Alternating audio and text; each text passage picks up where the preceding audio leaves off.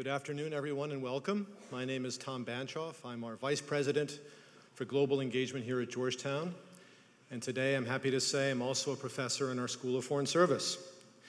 And I'm delighted to welcome you all to a presentation by the new Dean of SFS, Dr. Joel Hellman, and a follow-on conversation with a distinguished SFS alumnus, Stefan Dujarric, a spokesperson for UN Secretary General Ban Ki-moon. Our topic, as you know, is Challenges to Global Governance.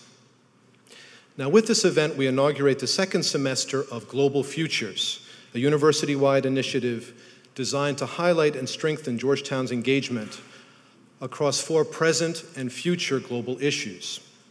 Last semester, our topic was global development. This semester, it's governance. Next semester, we turn to security, and next fall to the global environment. Around these issues, the Global Futures Initiative encompasses high-level events and research and teaching activities that build on the strengths of the School of Foreign Service and all of our other schools, the expertise and passion of our faculty and students, our location and convening power here in Washington, D.C., and our Jesuit mission and identity as a university committed to the global common good. Joel, our timing this semester with your arrival on campus is especially good. Global governance just happens to be one of your specialties, and I know I speak not just for myself, but for everyone here, that we're delighted to have you with us today to help us think through some of the critical governance challenges we face as a nation and as a global community. It's now my pleasure to introduce President John J. DeGioia, who will provide some background on the initiative and introduce our speakers. Dr. DeGioia became our 48th president in 2001, after more than 2 decades of service to Georgetown in a range of leadership positions. Over the past 14 years under President DeGioia, Georgetown has emerged as a global force in higher education and as an innovator in efforts to link up our core mission of research and teaching with service to the wider world. Examples include our campus in Doha, Qatar, our high-level dialogues with China, and our pioneering work on global human development and women, peace, and security. President DeGioia addresses broader issues in higher education as chair of the board of directors of the Forum for the Future of Higher Education and as a member of the board of directors for the Association of Jesuit Colleges and Universities, among many other leadership positions. Ladies and gentlemen, please join me in welcoming President Jack DeGioia.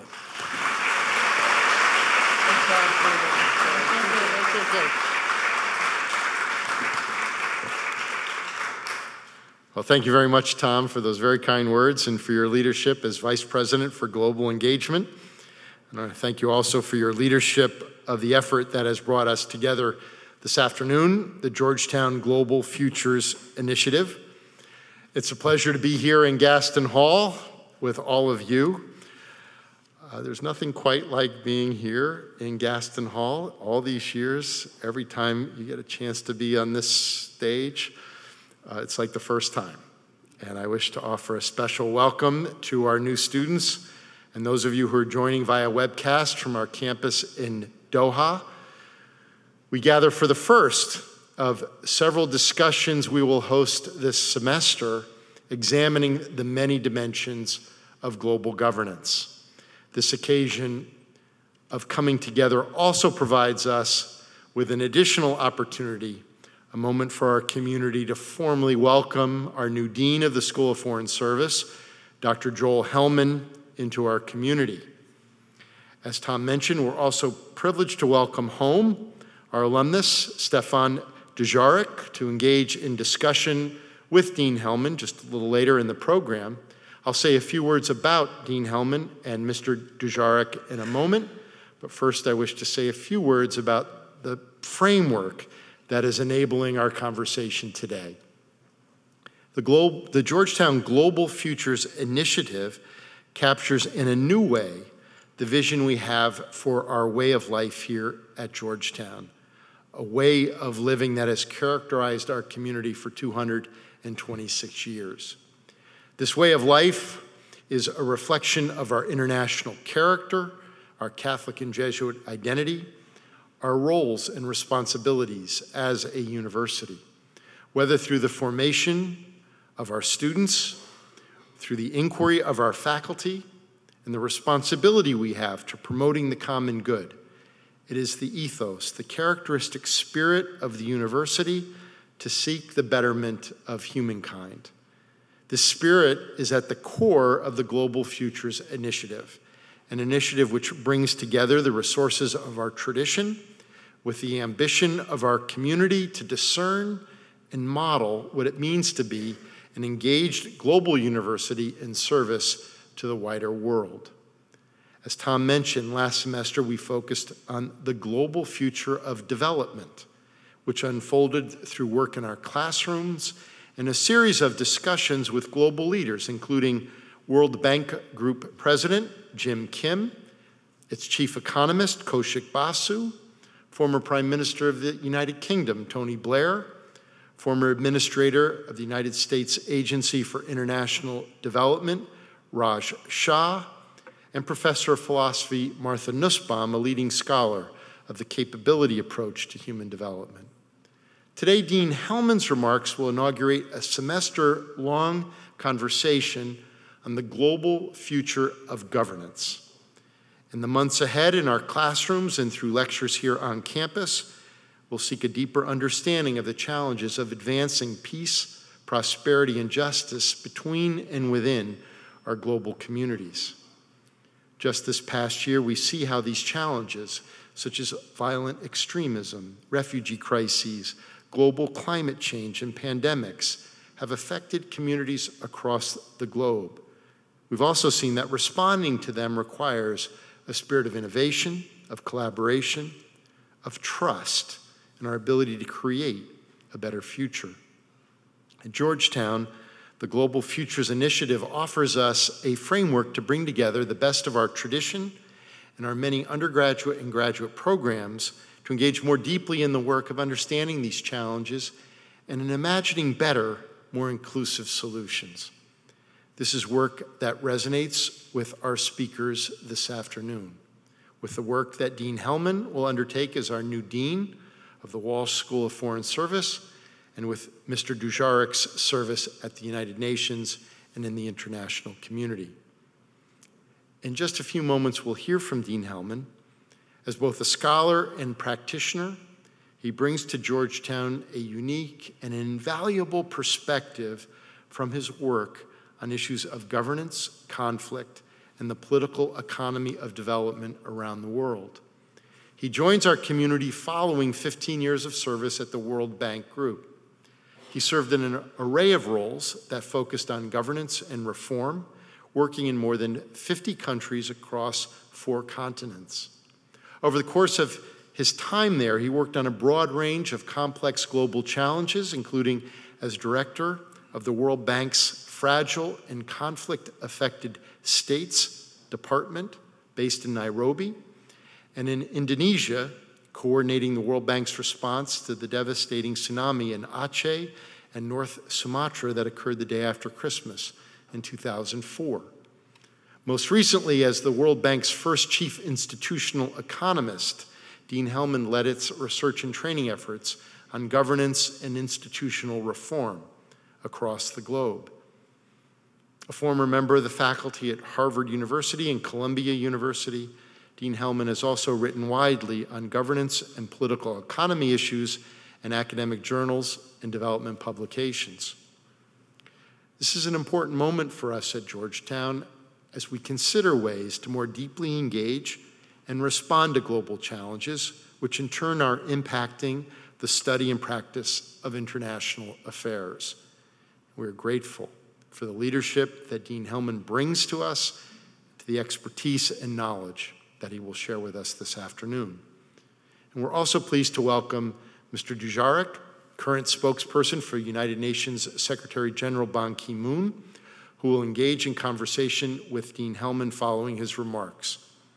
After graduating from Georgetown's School of Foreign Service in 1988, Mr. Dujarek worked at ABC News for 10 years, covering a range of global issues. In recent years, he has held a number of distinguished roles within the United Nations, including serving as spokesman for United Nations Secretary General Kofi Annan from 2005 to 2006, Deputy Communications Director for Secretary General Ban Ki-moon, and Director of News and Media for the United Nations Department of Public Information, where he oversaw the UN's multilingual media efforts. Mr. Dujarric, Stefan, it's a privilege to welcome you back here to campus. Ladies and gentlemen, it is a pleasure to be here with you this afternoon, and please join me in welcoming Dean Joel Hellman to the podium.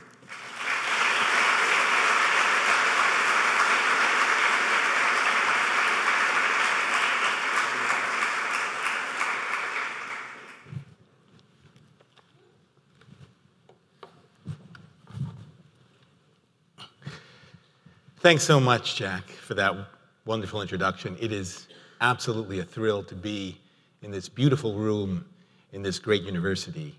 It's wonderful to see so many of my new friends, some old friends. It's great to see so many students here. I must say, I've been out of academia now for some time. I remember when I was in academia, I think to recall that you used to give your job talk before you were offered the job. But I'm very pleased that you had the confidence in me to bring me on as dean and then to bring me here to discuss some of the big issues that I've been grappling with in my time, both as an academic and as a practitioner. And I hope we can sort of share some of those ideas today.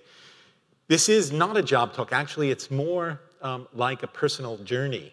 I'm going to tell a little bit about what I've been doing, some of the engagements that I've had, and also what led me to come here to Georgetown and some of my hopes about how Georgetown can help address some of the governance challenges, the global governance challenges that I'm going to discuss today. So let me sort of start. And if you don't mind, I'm going to move around a little bit because we're going to be sort of showing you some slides, some data, and giving you some basic things to talk about as we begin the discussion. First, I want to start with a positive note on global governance. If we look at the level of extreme poverty, the share of the population that's living under $1.25 a day, which is the sort of standard poverty line, what we see is that extreme poverty is declining at an unprecedented rate. It's the fastest decline in extreme poverty in recorded human history. Since 1993 to 2011, the extreme poverty share has fallen by more than half. It is an extraordinary achievement. In fact, right here in our audience, Steve Radelet is here. Steve is just finished a wonderful sort of book called The Great Surge, which is going to be out sort of soon, talking about this sort of tremendous achievement in global poverty reduction. So we start in the global governance on a very positive note. At the same time, if we sort of look behind the numbers on that extreme reduction, what we see is that China and India, with their very, very large populations and their very, very rapid growth rates over the last sort of 2 decades, have been really the dominant force behind that reduction in extreme poverty. And if we look at a group of countries, which I'll describe in a minute, that we call the fragile states, we actually see that the poverty rates there are pretty much stayed stable over a long period of time. And in fact, even more recently, there's been an uptick in poverty rates in the fragile states. Who are these fragile states? There are many different definitions, but going back to the definition of the World Bank, classify 33 countries as fragile states based on the quality of their institutions and the extent to which there has been peacekeeping forces or active conflict in the countries. There are 33, as I said, largely concentrated in sub-Saharan Africa, but across most of the world. Now, if we look at fragile states as a share of all developing countries' populations, it's actually a rather small share. There's only about 7% of the population of those sort of 33 fragile states. Of the whole sort of share of the less developed world, this is about 70%, 7% of the world's less developed population.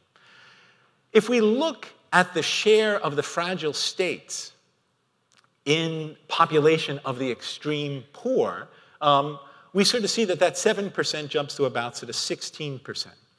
So right now, the 33 fragile states make up about 16% of the world's extreme poor.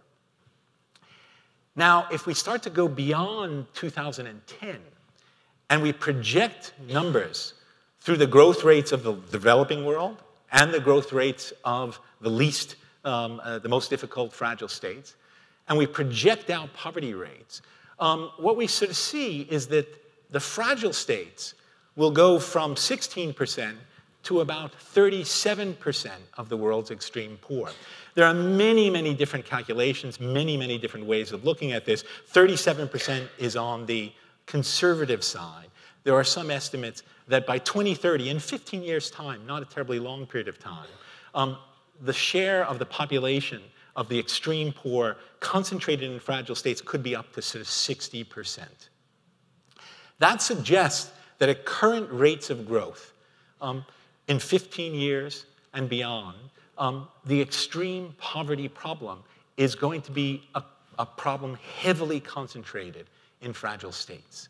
And I think that leads us to start to think about how do we rethink development? How do we rethink the global governance architecture in a world in which extreme poverty is largely concentrated in the fragile states, in states that are affected by conflict? Now, we know, of course, that fragile states lag seriously behind on the Millennium Development Goals. These are the main sort of targets that are sort of driving development progress across the world. Of the 9 targets here, as you sort of see in most of the targets, most of the less developed states are moving towards achieving 100%, 80, 60%, achieving some of those targets. If we look at the red, we see that very few of the fragile states are on track to achieving any of the Millennium Development Goals. So these states are falling further and further behind. And of course, if we look at the problem of migration and refugees, and obviously this is something on everyone's mind these days, the 33 states currently make up 84% of the population of refugees.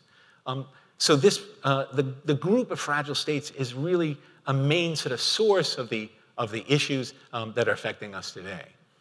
Now, if we look at global official assistance, official development assistance, this is not humanitarian assistance. These are investments in development overall.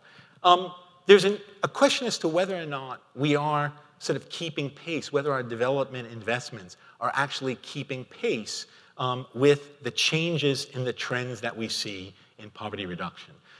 So this looks at essentially what is the overall sort of level of development assistance. And it looks at the share of all developing countries and the share that goes to fragile states. And we can ask ourselves, is in fact aid starting to go where poverty is now? Or is it beginning to look at the trends in poverty and where poverty will be over time? And what we sort of see is that in fact, still the bulk, the dominant sort of share of development assistance goes to the less developed countries. A smaller share, much smaller share, goes to those 33 fragile sort of states. And if we actually look at the share that goes to largely 2 countries, Afghanistan and Iraq, where there's been active conflict, what we can see is that the dominant sort of share, or a large sort of share, of the development assistance that the world gives to fragile states is concentrated in the conflict countries of Afghanistan and Iraq. Now, if we look at the United States, that's overall development assistance for all countries. If we look at just the US, its overseas development assistance budget is even more heavily concentrated. Large sort of share of it, 50%, goes to all developing countries. If we look at the 50% that goes to fragile states, as you see, a large sort of chunk of it goes to the fragile states of US security concern, largely Iraq and Afghanistan. It also includes sort of South Sudan and Sudan. And a very sort of small share, a relatively sort of small share, is going to the other fragile states. And if we look not only at the overall level of aid that's going to fragile states, if we look at the distribution, we find that it's sort of very highly skewed. There are a group of countries at the very bottom of the list of fragile states that get sort of tiny shares of development assistance on a per capita, on a per person basis. And if you compare it to what's in Afghanistan in the yellow, comparing it to the red or the pink, what you're seeing is multiple sort of levels of development assistance on a per capita basis going to Afghanistan, as opposed to the weakest fragile states, or what we commonly refer to as some of the aid orphans. There's a highly sort of skewed distribution of aid across different countries. And some of these aid distortions can be extreme. I want to give you just one example. In one province in Afghanistan, Helmand province, which was the site of very heavy fighting, the government's own budget in Helmand province from the government of Afghanistan was $49 million. The governor's own budget, the governor of Helmand province, he had a $700,000 budget. We rounded it off to $1 million. The overall aid budget in Helmand province was $350 million. So if you start to think about how aid has been distributed across fragile states, it's not only that the overall level of aid is not keeping track with where poverty is going over the next sort of 10, 15 years. It's not only that there's a highly skewed distribution across individual countries, leaving some countries as aid orphans and some countries essentially awash with aid. If you look down individually, even at the province level, there are tremendous distortions that the distribution of aid can create, vastly overwhelming the capacity of any individual government to be able to spend that money effectively. So we have a very sort of skewed distribution of aid, and a key challenge of thinking about the global governance architecture as we start to see a shift of more and more of the poverty concentrated into fragile states is, how do we get a more stable, how do we get a more reasonable distribution of assistance to ensure greater effectiveness of assistance. But what will it take not only to ensure a better distribution of aid, what will it take and what does it mean if the development business, if you will, if our development efforts are more and more concentrated in countries with deep security problems, in countries with extremely weak institutions, in countries with extremely low capacity? We have a development architecture that's largely been built up over tremendous and important programs in countries like India, Indonesia, Brazil, sort of Turkey. How do we start to adjust our thinking about development to countries with a very, very, very different sort of structure of institutions, a very, very different level of quality of institutions, a very, very different level of quality of human capacity? What does that mean for the global governance architecture, and what does it mean for aid and assistance as we go forward? Let me take a couple of different specific problems that are unique to the fragile states that we have to grapple with as we think about the new aid architecture and the global governance architecture going forward. First, security and development. If aid is largely concentrated among the fragile states with security problems, how do we secure the space for aid? Here's a picture in Afghanistan. I spent a lot of time in Afghanistan.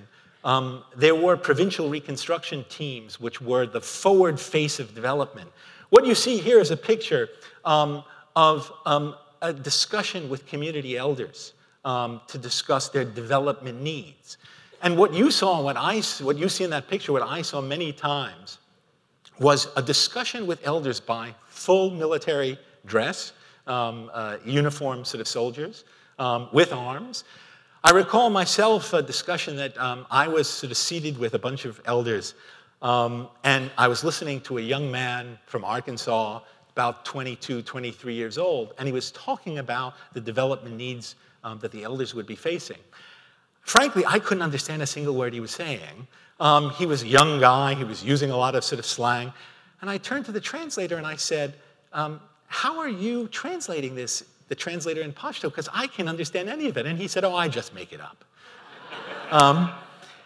And the truth is that if you looked at the effort to kind of communicate with a community from soldiers who are delivering assistance in full military dress, in a level and a form of engagement that is really well outside of the military sort of scope of engagement and the way they interact, you realize the challenges it's going to make development work in highly insecure environments. Now, we need to secure the space for development. There's no question about that. And that's going to be an incredible risk as we go forward. But we need to go further and think about how do we do development in these highly insecure environments? How do we deliver and implement development? Can we do it through the military? What are the problems of doing it through the military? If we think about state building as a unique problem in fragile states, we often think, when we do state building efforts in development, we think about states the way we know them. Offices, individuals with titles, with sort of clear mandates or reasonably clear mandates, with all of the accoutrements of what a government looks like. But if we go down, especially to local governments, what we sort of see is that often state building looks very different than our sort of assumptions about what a state is. It's often an empty room with a single desk, with a single powerful individual who uses individual relationships, often sort of tribal or historically linked relationships to communities, rather than the basic accoutrements, offices, everything that you need to create a state. How do you create and how do you build a state in that kind of environment? What we sort of see is that we know a lot about how states function. We know very little about building states, creating states in areas in which informal power sort of structures, in areas and communities where the basic sort of framework for state engagement and bureaucracy and officialdom don't exist. So I think there's a need to really rethink what state building means in some of these countries. If we talk about human capacity, thinking about how to develop the human capacity of the countries that we work with, one of the important aspects of donor engagement and aid engagement historically have not only been what the aid projects achieve in terms of their results and what they build, but often the level of engagement that the aid donors have with local officials, with local communities, with local NGOs. But if we actually start to count how much time we spend with those officials, with those NGOs, in fragile states versus others, we see, again, sort of some significant differences. This looks at the average number of person days. If you look at every single day someone spends in country, by international staff, local staff, those who travel, and you just add them up, you get an average level of 12,000 person days that donors sort of spend engaging with local officials, local NGOs in developing countries. In fragile states where we should be engaging even more to make sure that these projects are effective, where we should be engaging even more to make sure that we work closely with these officials, NGOs, and others, we're spending considerably less time, almost a quarter less time, because of the security concerns, because of the difficulties of traveling there. So if we want to engage, if we want to do the human capacity building, we've got to start thinking about how we reverse that. In terms of risk and risk management, we're all worried, of course, about corruption. We're all worried about results. We want to get results from our taxpayer dollars that go into aid and assistance. And yet, if the problem of extreme poverty is largely concentrated in fragile states, with difficult security problems, with extremely low capacity, we have to understand that the risk of failure, that the likelihood of achieving results is going to be much lower, much greater levels of risk. And yet there is indeed a risk mania, if you will, in much of the donor community to show sort of short-term results, sort of show measurable results. But if we work in this much, much more difficult group of countries, are we going to be able to show those results? Are we going to be able to create a measurement sort of system that adequately assesses the results relative to the risks that we're taking? And how do we deal with the fact that it's just going to cost a hell of a lot more to work in these environments? This looks at the amount of money the World Bank sort of spends per $1,000 of lending in the poorest countries, comparing the fragile states to the other developing countries. And what you see is that it costs about 3 times as much for the same amount of lending in order to manage and move forward with that lending.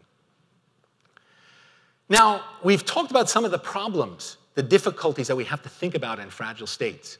But I think actually the most important thing we need to think about as the nature of the challenges in the aid architecture and global governance change is rethinking timeframes. Because the timeframes of working in these kinds of environments are vastly different. Now, I want to play a bit of a thought game with you. We have good measurements of the quality of institutions over the course of all developing countries. We have a very good database that looks over 25 years of the quality of institutions across these countries, and you could measure progress and change over those countries over time. And I simply asked the question, how long would it take Haiti, an archetypal sort of fragile state, to reach the quality of institutions of a country like Bangladesh? Not Denmark, not Sweden, not the United States, not Indianapolis, just reaching from where it is now to reach the basic level of Bangladesh. Let's see. Start in 2012. The clock is still ticking. By Haiti's own measures of progress, the pace of institutional reform it's achieved over the last 20 years, it would take an additional 102 years to reach the level of quality of Bangladesh. What if we ask another question? How long would it take Haiti to reach the quality level of institutions of Bangladesh if it reformed its institutions at the same pace as the fastest reformers ever in the database that we've looked at? The Koreas, the Singapores, those who really have made sort of tremendous progress on institutional quality over the years. Given Haiti's low base, though, how long would it take? Again, let's look.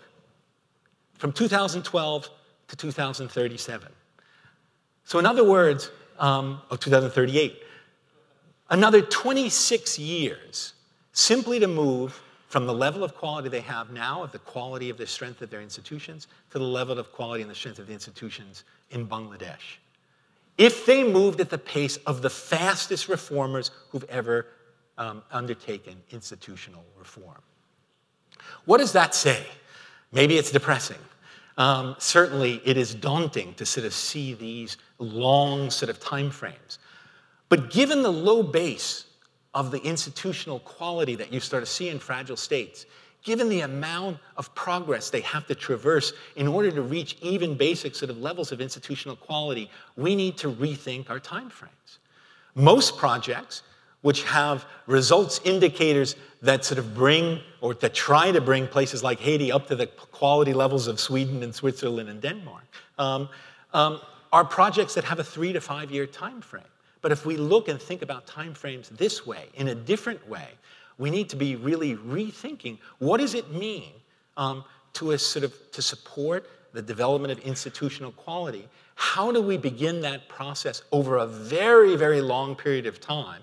How do we measure results when the results are going to be staggered over a long period of time, when the final end results may not be what we normally sort of think of in terms of institutional quality at the developed country level, but are actually much more realistic for the country at the time? I think that requires us to fundamentally rethink how we do and how we govern the aid architecture.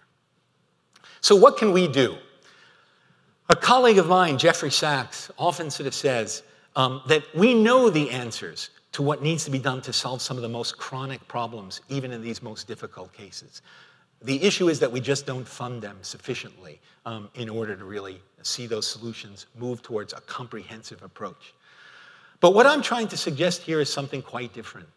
Here, with the levels of insecurity, with the levels of institutional quality, with the levels of human capacity, what we need to do in order to shift and be effective in these environments is really rethink and even remake the global governance architecture for assistance to recognize that the poverty problem is largely going to be focused on these most difficult cases, that the time frame for these most difficult cases is radically different than the time frame that we've assumed in most of our development activity, that the nature of the security challenges, the capacity challenges, and the institutional challenges are remarkably different, and we need to be thinking about how we meet those challenges. Now, what can we do here, finally, here in Georgetown? And why did, from my vantage point, coming to Georgetown at this time seem like such an attractive option?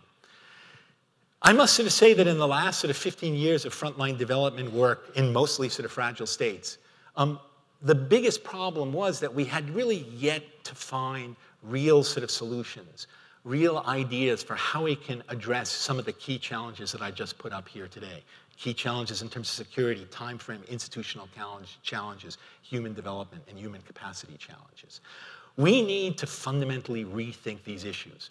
Georgetown offers the opportunity, and the School of Foreign Service in particular, offers the opportunity to really rethink these issues in a different way.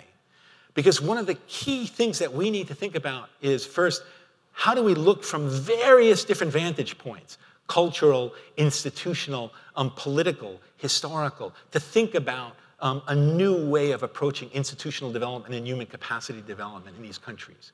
How do we bring together security issues and the development issues in a new way? And we have that capacity in SFS to think through these different kinds of issues. And how do we readjust our time frame and thinking in order to sort of deal with the new challenges that we've got? I think that Georgetown has an extraordinary opportunity to really look deeply into those issues through its multidisciplinary approach, through the kind of faculty and strength and links between theory and practice that we sort of see across this sort of school. And for me, it's an extraordinary, attractive option to really take the time to work here in this environment, to rethink some of those issues, to start to think through new solutions to some of these issues, and start to help us rethink how to reshape the global governance architecture to recognize the shifts in poverty and the challenges in poverty. We also have one other advantage here in Georgetown that I want to put and think very seriously about, which is our Jesuit values, of course, and the Jesuit organizational network. If we look again at that map of fragile states, what we see is that the Jesuit organizational network, the Jesuit Refugee Service, the Jesuit Volunteers Corps, the Jesuit schools, they reach out to all of these countries. We have an extraordinary opportunity, an organizational network that enables Georgetown to reach out to these communities, both as opportunities for our students and faculty to engage, and also as ways for us to find some of the best, brightest, and most hopeful sort of prospects for us to engage with from these countries. That's a tremendous resource that I want to explore as Dean of SFS, along with the great intellectual resources, student resources, alumni resources that will enable us to start to rethink sort of some of these fundamental issues. And that's what I would like to try to lead as we move forward with the next phase and the next years of SFS's development. Thank you very much. We're now going to move, and I'm going to invite Stefan to come up, and we're going to use this, some of the issues, some of the challenges, some of the data here, to open up a discussion between us and then to you. So thank you very much.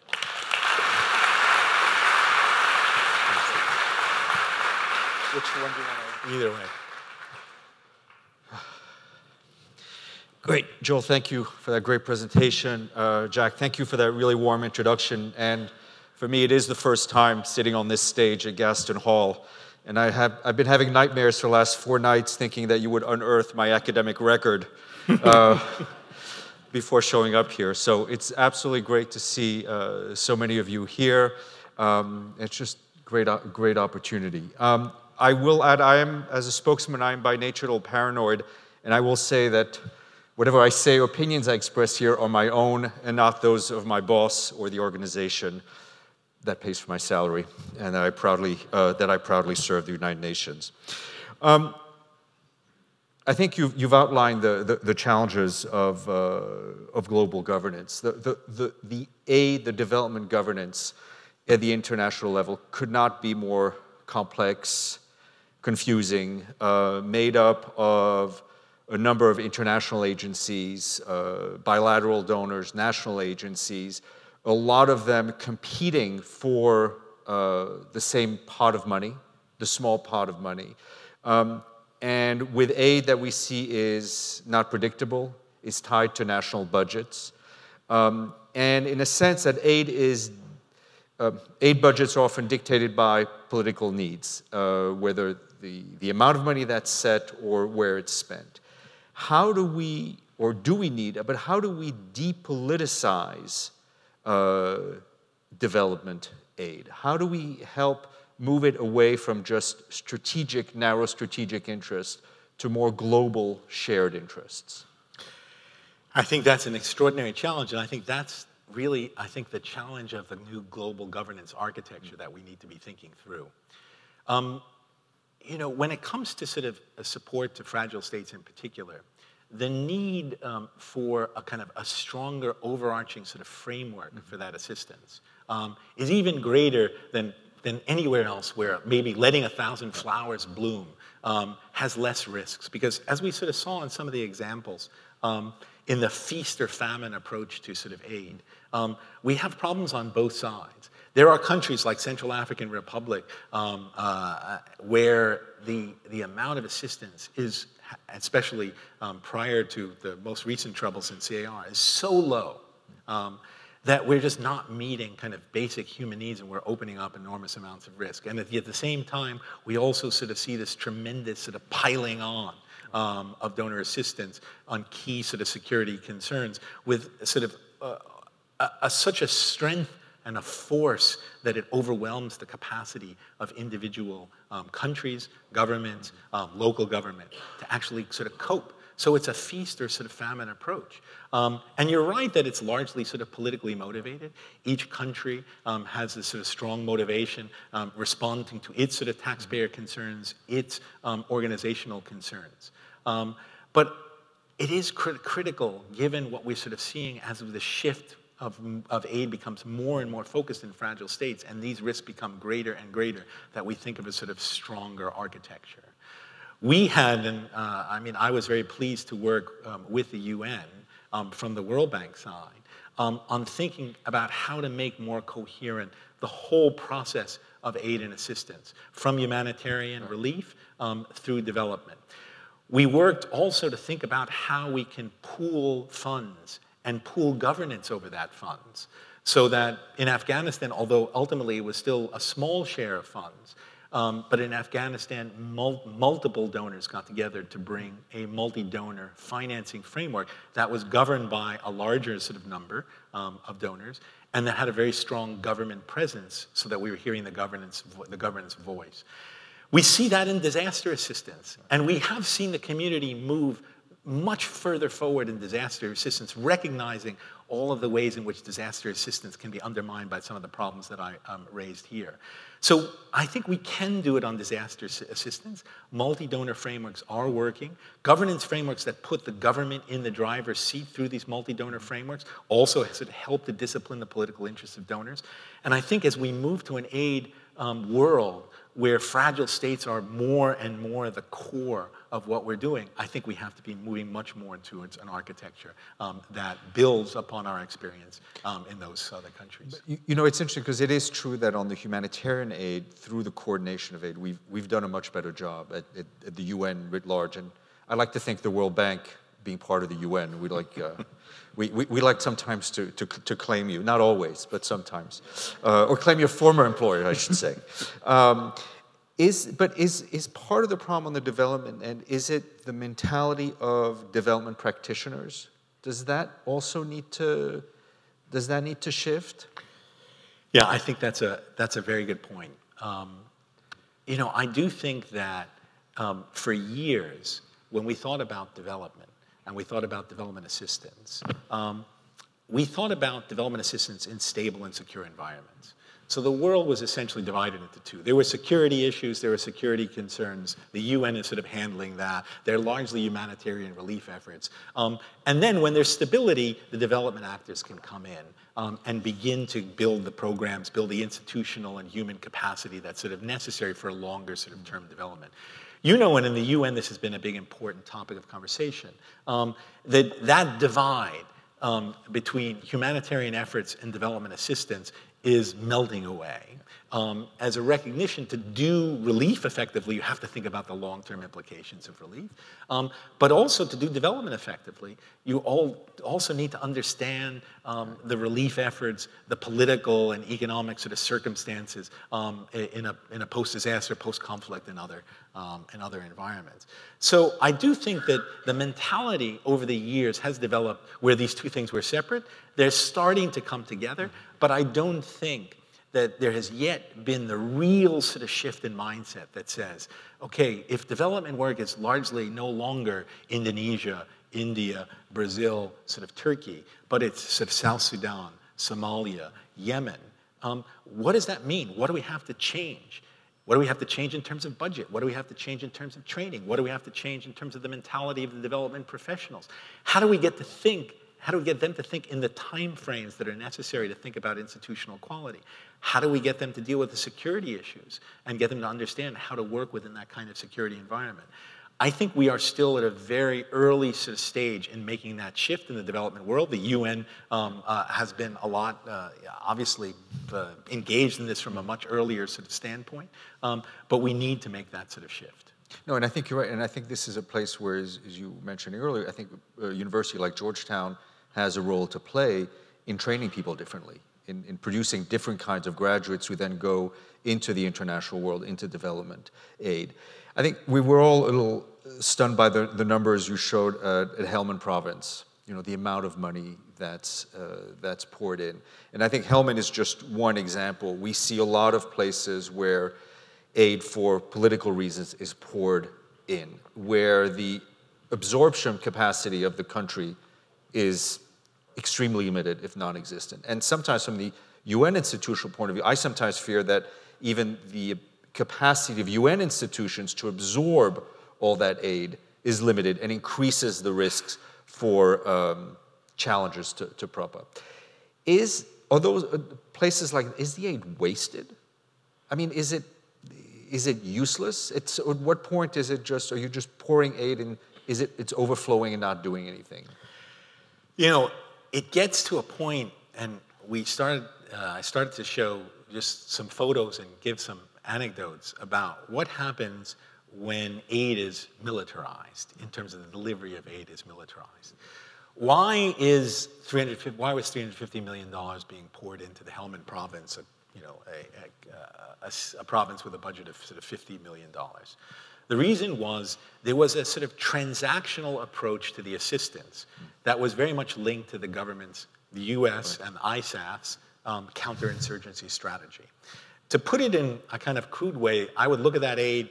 I think there were sort of two types of aid that were given in Afghanistan, we saw it in Iraq, and it's really sort of challenging for us to think about it in counterinsurgency strategy. There was here's some money, don't shoot me aid. Right. Direct sort of transactional, if we give you money, we hope that you will have less of an incentive to engage in violence against us. But is that protection money? In some cases, it was compensation money. So there was money directly paid for when there was a break into a house, when there was a search, when there was animals killed, when there was family members sort of scared. The natural response was, here's funds, here's money. There was a community response of saying, we're coming into a community, what can we build? Can we build roads? As a way of sort of securing the peace. And I think that that's what led to such a large amount of money being trading hands. Right. And that, of course, is not development assistance. That is a transactional assistance that's designed to buy peace. And I think that is a problem with the militarization of the delivery of aid, because the counterinsurgency strategy, it was difficult to keep the focus on the good part of the counterinsurgency strategy, was the recognition that development and security go together, from the transactional nature of development assistance in military, which is that if we give them money, they won't shoot us. Right. And I think that we need to really rethink the relationship between security and development. So we do recognize the important insights of counterinsurgency strategy did have, but how to implement that, what the role of the military is for implementing aid, I think that's still something that we haven't even barely touched. Right, and you can imagine militarization of aid also implies that the military stays in country. right? And which has political implications. Absolutely, yeah, absolutely. I mean, the kinds of, again, going back to the time frame, the kinds of time frame necessary to build and sort of strengthen institutions that might create the basis for stability over the longer term, those are long time frames. Whether the military is ready or it's even desirable, of course, for the military to spend that kind of time frames in a country is something I don't think we sort of have on the agenda when we talked about the role of the military in aid. You know, we talked about the militarization of aid. One issue which I've given some thought of is the privatization of aid. We see people like Bill Gates set up foundations that dwarf UN agencies. There are there are organizations like Gavi, the Global Alliance for Vaccines, which takes in a lot of private money. But we can imagine 5, 10 years down the line where people like Jack Ma, one of the largest fortunes in China, decides to emulate Bill Gates. Or anybody on the top, the Forbes, I think 30 biggest fortunes have combined assets of about $1 trillion. How, or should we be thinking about the role of private individuals and what avenues they use for aid and the risks for private individuals who have so much money, who control so much, to involve themselves in development? I mean, you're absolutely right that the private provision of aid, philanthropy, bringing in sort of private sector models and thinking about how to make aid effective is something that we really need to grapple with, especially as the aid problem becomes one focused on more and more difficult sort of environments. There's one very, very positive element to that, which is, and you hear it in Gates all the time, that there are, on the private sector sort of side, I think there's a much greater understanding of risk and reward, and a much greater understanding of how do we undertake investments that could potentially play significant sort of dividends over time in terms of stability, in terms of sort of peace, and what risks are we willing to take in order to do that. If you hear Bill Gates talk, Bill Gates would be the first to sort of say, I expect 60, 70% of my projects to fail, because they've taken sort of significant risks, and if they're not, I'm taking a kind of capital markets approach to my aid portfolio, and I'm looking for the big wins. In the UN, I can tell you in the World Bank, and we know in most multilateral organizations, none of them are willing to take that kind of risk-reward profile. And none of them are willing to think about results that are reasonable and plannable and doable in the time frames that they have, because we're all so taken by grandiose claims. We need to move these institutions to the quality of developed countries in 5, 7, 8 years, where I think you get an approach to results that could be much more realistic, that can bite off chunks in manageable distances. So I think there are potential real positives to that thinking about aid. At the same time, there are real risks, as you say, real downsides, in the sense that the work of aid in these insecure environments is dangerous. The risks of doing harm are greater.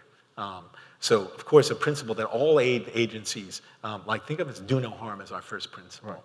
But the opportunities, the possibilities of doing harm by this kind of crowding in that we've sort of seen, this overcapacity, this overwhelming of capacity is there.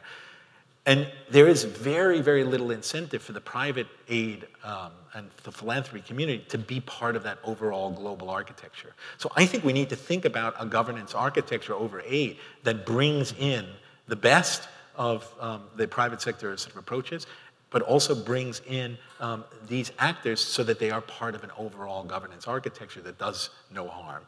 And that brings additive value to all the different players in the aid architecture.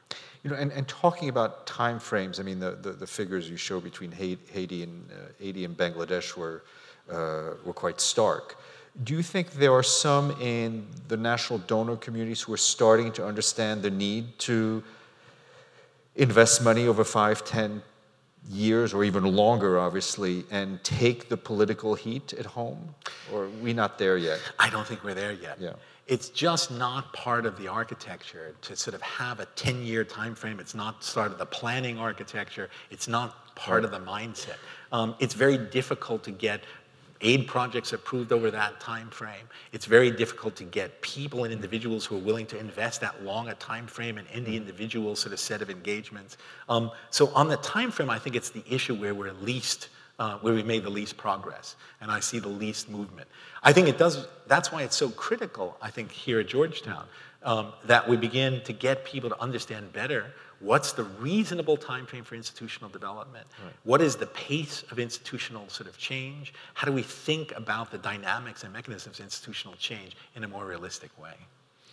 Great. I'm told that we have to start the Q&A with the students, so I think I'll stop grilling you, and we'll open up to your students. Please. You could identify yourself as well. Sure. Thanks. Thank you, Dean Hellman, for your presentation. Having previously worked at both the World Bank as well as the United Nations, it's great to hear from both of you today. I'm not a student. I am the Associate Director of the Georgetown Institute for Women, Peace, and Security, and I wanted to make an observation and relatedly pose a question. The majority of the world's poor are women, and when you think about the human face of extreme poverty, it's the unbanked woman. In fragile states, it's widows. So in your presentation, it was interesting to me that this dimension did not come up, and the photograph from Afghanistan was particularly telling because another thing I noticed is there were no women amongst the elders who are being consulted. When women are considered, it's only as beneficiaries and almost never as partners, let alone leaders. So my question to you is this: how, as a practitioner, have you worked to integrate this dimension into your work? And how do you intend to bring that into educating the next generation of world leaders? Thank you. Thank you. Well, first of all, your observation is absolutely right.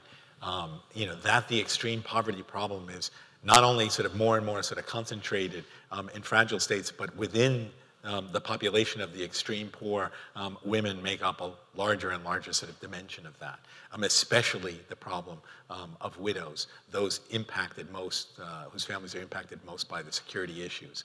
The Afghanistan story, of course, is a complex one, as you know.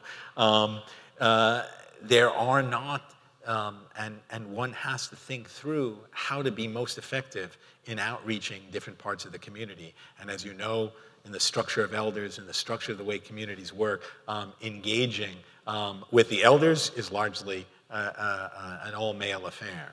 That doesn't mean, though, that the donor outreach and community is not also reaching women, although in a place like Afghanistan, in very sort of separate ways. There have been a lot of individual efforts sort of targeted particularly at widows, and one of the things that I was very closely involved in at the World Bank was thinking about various ways of community support for the entire community that was based on an engagement with the widows, and how the communities could get sort of support and assistance which would then be used to flow to widows and sort of supporting widows. So that was an interesting way, a sort of twist on different traditional community-driven development approaches that took widows as sort of the focus of the analysis and tried to bring together the communities around sort of supporting the widows. And I thought it was an interesting and had some very, very interesting results. There are more and more efforts also to outreach women in terms of capacity, women in terms of private sort of sector engagement. But as you know, in many of these countries, this is going to be the most difficult community to reach out to, difficult parts of the community to reach out to, partly because of the cultural issues, partly because of the isolation, and partly because of the inaccessibility of reaching out to the communities through the male sort of power structures that have been placed. So it's a tremendous sort of challenge. It's one that really should be driving our thinking about how to reach out better to women for these communities, because I think it's absolutely sort of critical. But it's one in which we're going to have to think about how we put that in a reasonable mix in communities where these male sort of structures still dominate the way in which we engage. Thank you. Dean Hellman, I want to thank you for your lecture today, and Mr. Dujarric, thank you for moderating. My name is Mike Fox, and I'm a second-year Master of Science in Foreign Service student.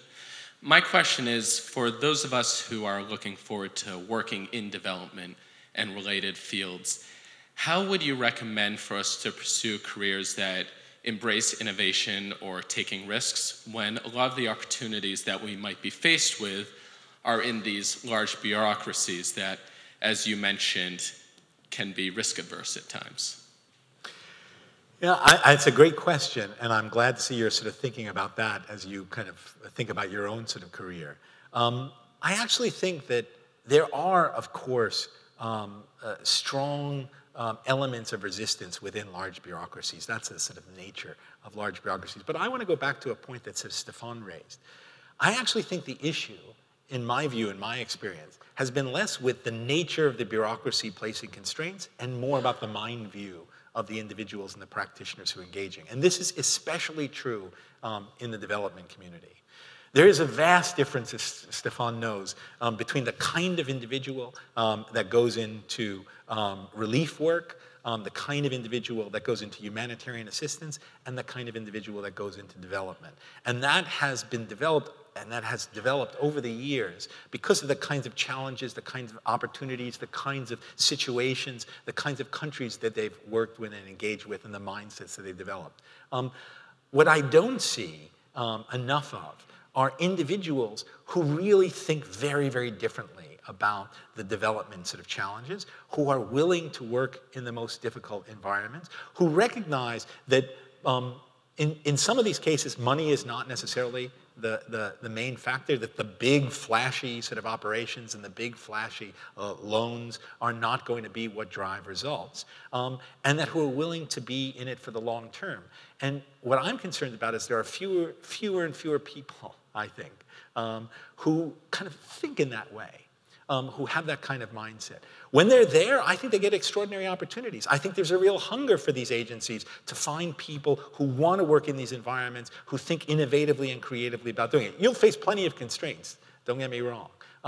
But I think that it's more getting the right people who have that experience. And that's why I think these kinds of fora are important, to get you to be thinking about this as you go ahead and think about a career.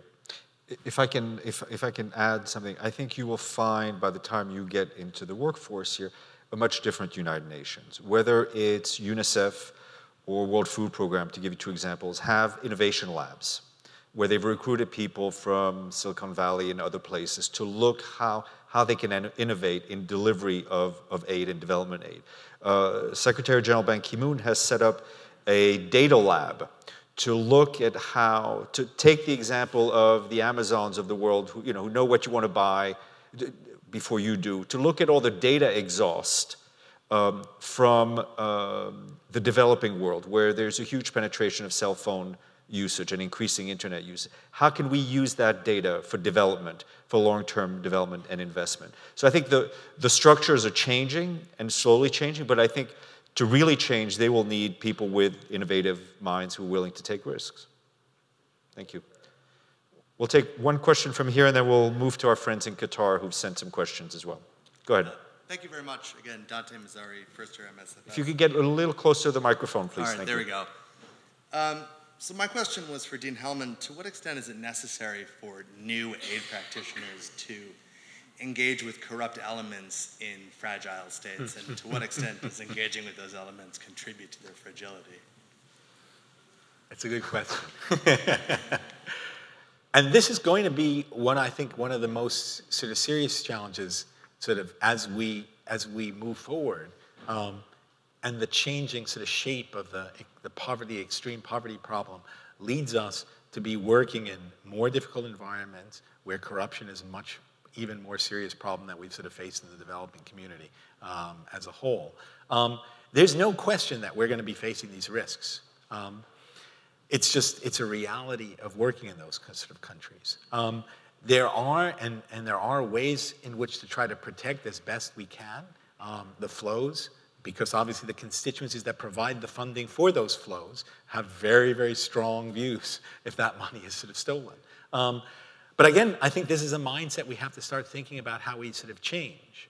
Not to sort of say that we want to sort of welcome the corruption that we're going to face in these countries, but we have to have a recognition of the risks that we're going to face as we engage in those countries. And we have to think about how we put more and more procedures in place to try to protect the funds in those kinds of difficult environments. It's not going to be foolproof. There's going to be a lot of risk involved, but it's a reality of, I think, working in those countries, and I think it's a reality that we have to face. We can say, to all those who want to hear, well, of course, we have zero tolerance for corruption. And of course, we have zero tolerance for any efforts that we can actively uncover and engage, but we have to recognize what we're going to face in those countries, and it's a reality. Thank you. A question that was emailed in from Qatar, and that is, in what ways can the international community, including the UN, directly address the Syrian refugee crisis in Europe? Yeah, this is a huge issue. And I think from the development standpoint, one thing I would like to sort of say on the Syrian crisis is that there is, of course, the effort to mitigate the immediate needs of the population, to handle the kind of awful sort of images, the awful sort of stories that we've sort of seen, the difficult sort of circumstances we've seen for so many people risking their lives to flee conflict. From the development angle, I think the way we have to think about it is, how do we work with the host communities to really sort of strengthen the host community's ability to absorb and intake large amounts of refugees? I had the privilege of working in Lebanon, in Jordan, and I think one of the key issues was thinking not about this refugee crisis as a standard refugee crisis where you have refugees in camps and you're providing them with food. These were refugees who were coming into communities, renting houses, looking for employment, and that was having a major impact on services, major impact in the private sort of sector, major impact on the housing market, that was starting to weaken their welcome in Lebanon and Jordan and their ability to, which then, of course, pushed them even out further. So I think from the development angle, what we need to do for the Syrian crisis, obviously the humanitarian angle is an important element to it, but we need to be thinking about how do we give immediate sort of support to increase the ability of host communities to absorb this fairly high capacity group of migrants and refugees and create an environment in which they can be absorbed into the countries. Yeah, and I think, I'm sorry, I'm trained to answer questions, so I have to answer, I wanted to just add something. I find it difficult just to ask questions. I think what we're also, the pictures we're seeing out of Europe are tragic. And I think they're, obviously, from the UN standpoint, this should redouble, we're redoubling our efforts to find a political solution to the conflict, just to end the conflict in Syria. And it should be a wake-up call to the Security Council, which remains divided on the issue. And the other thing is our humanitarian work in Lebanon and Jordan, Turkey and Iraq is woefully underfunded, where World Food Program just this week had to cut food rations to refugees in Jordan and Turkey. So if people aren't fed, they're going to move, right?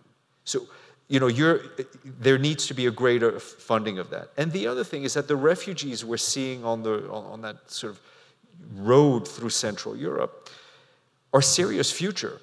They're the ones who are the middle and professional class who could afford the $10,000 to be smuggled. And with every teacher and architect and doctor that leaves Syria, it will make it that much more difficult to rebuild the country once peace arrives. And that's just one of the many facets of the tragedy that we're seeing. Sorry, I'll go back to taking questions. So go ahead. Hi. Thank you both for coming and having this great discussion. My name is Andrew Schneider, and I'm a college freshman.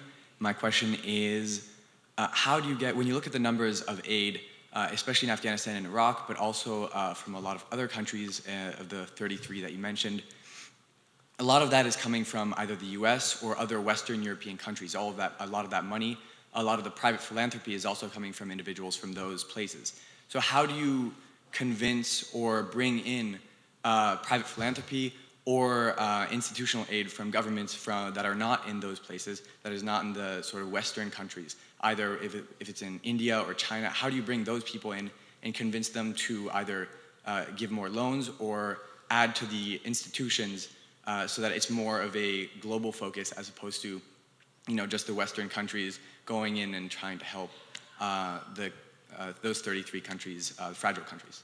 Thank you. I'm glad you raised it. It's a really important issue because the aid architecture is changing.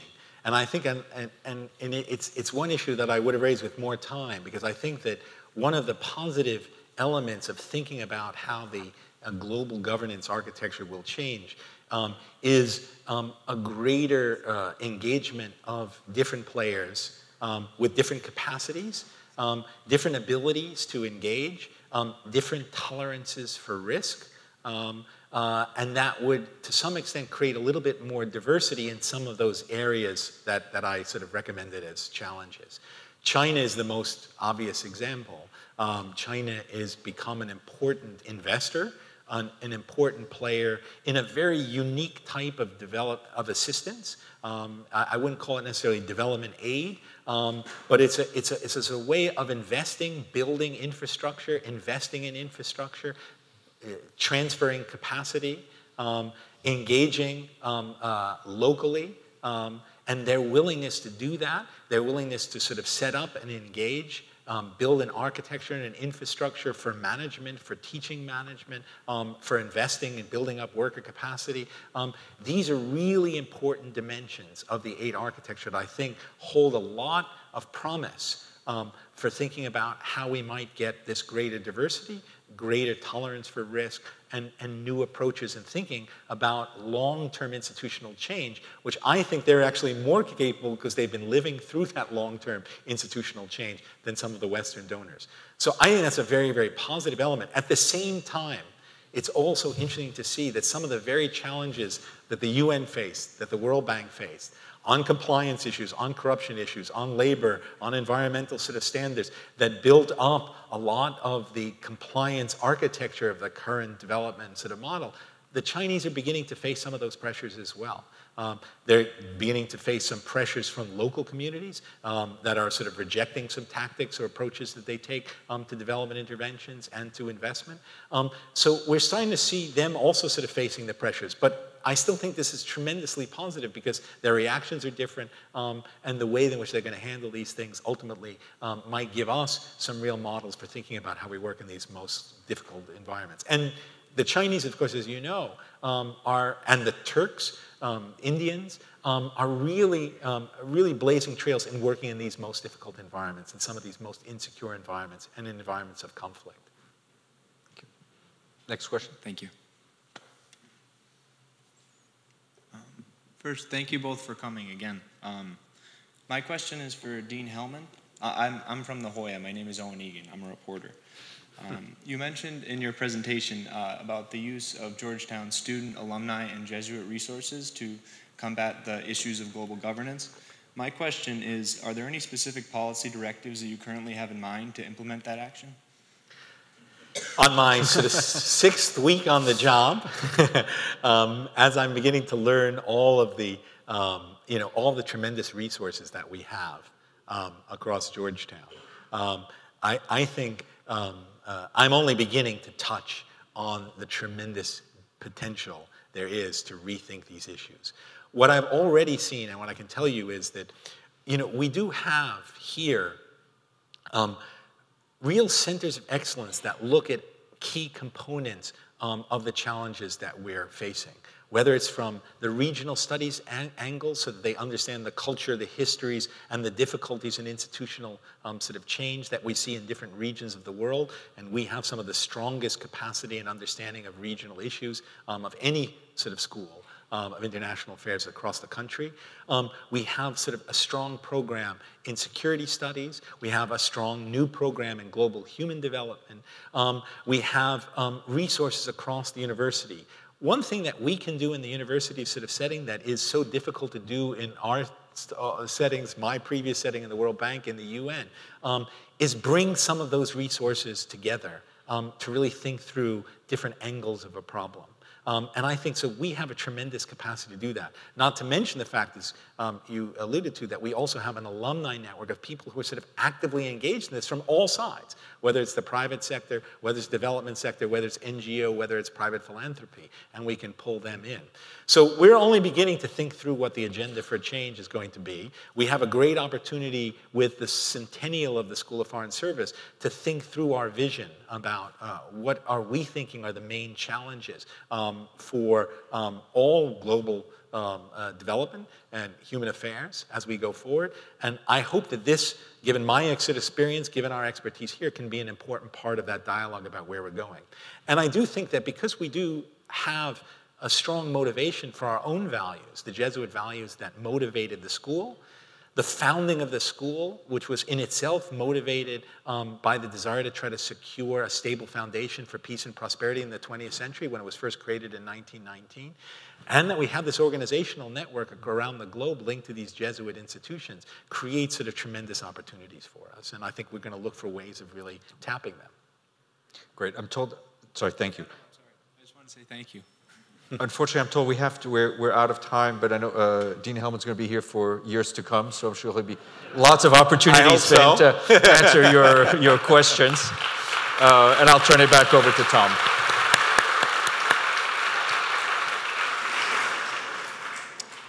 Just a final word or two. Thank you, Joel. Thank you, Stefan, for sharing your analysis and your vision. As you said in your last answer, these are issues that we'll be grappling with within SFS and across the university for years to come. Just a couple of announcements. The next two lectures in this series I wanted to briefly mention. Dr. Margaret Chan, Director General of the World Health Organization, will be here on September 30th to address global health challenges. And then on October 28th, we'll hear from September 30th. And then October 28th, we'll hear from UN High Commissioner for Refugees, Antonio Gutierrez, who will join us to consider migration and humanitarian issues.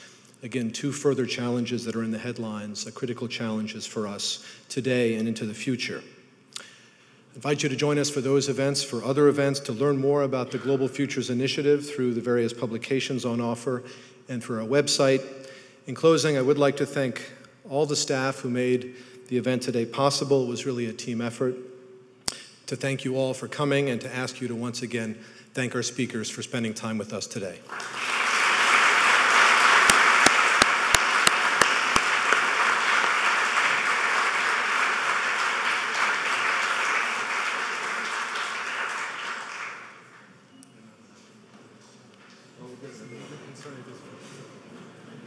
They'll come up and grab her.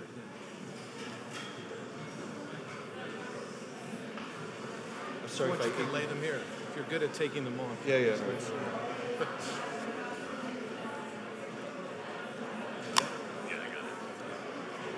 vulnerability.